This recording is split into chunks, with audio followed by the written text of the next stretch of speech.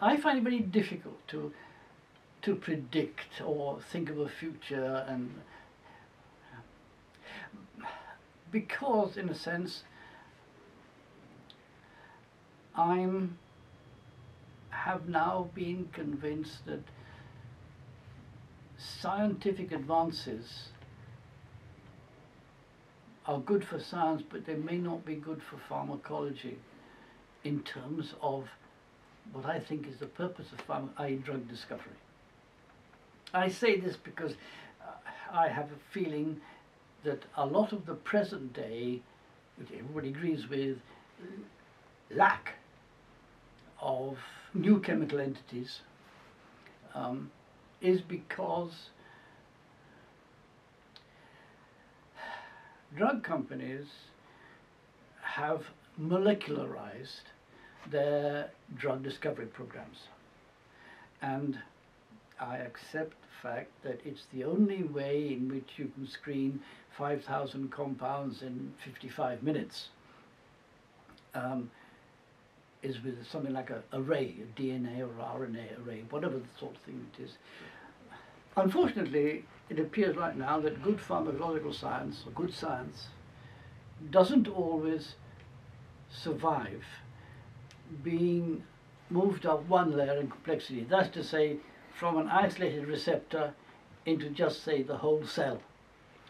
And of course, when you start going from a cell to a congregation of cells, like a lump of tissue, that is something else. And then, of course, you go up into something slightly bigger. There may be an organized organ, and then.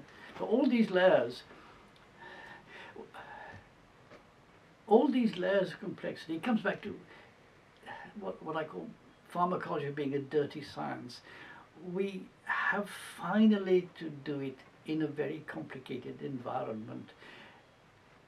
And the cleanest, best, nicest science is true sometimes only in that environment.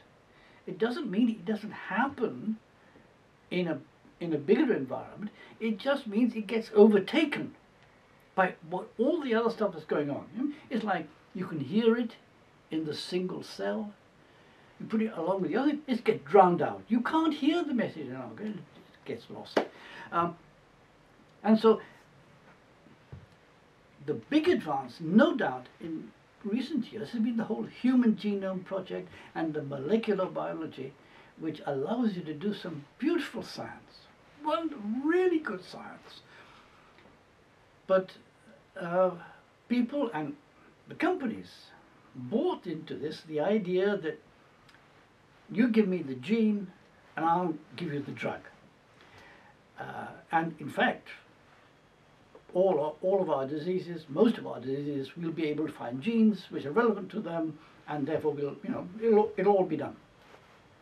Well, it just hasn't happened. I mean, this is the difficulty I find myself in, is that the science is so good, but the outcome, it's difficult to see the outcome being as good as the science. And I don't know why, except this problem of complexity. We haven't, I mean, people now invent stuff called systems biology, as far as I know. It is trying to reproduce, shall we say, on a computer, the complexity that we observe in a set of cells, whole organ, tissue, whatever it might be. But I really don't know how effective that can be. I mean, I plain don't know. That's not a value judgment, it's ignorance. So that it would seem to me that the forward march of science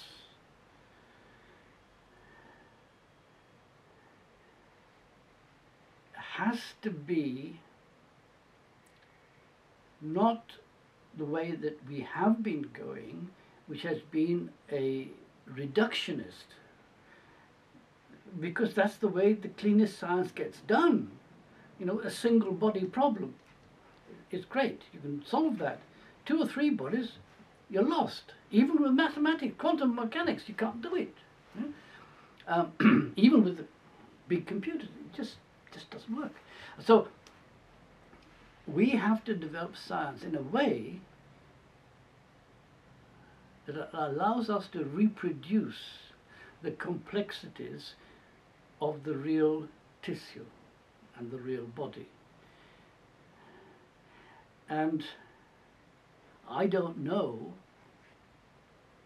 whether those complexities are reasonably approachable even by computing techniques, when we can reproduce them to a great extent by whole organ, whole animal, whatever it is, experiments.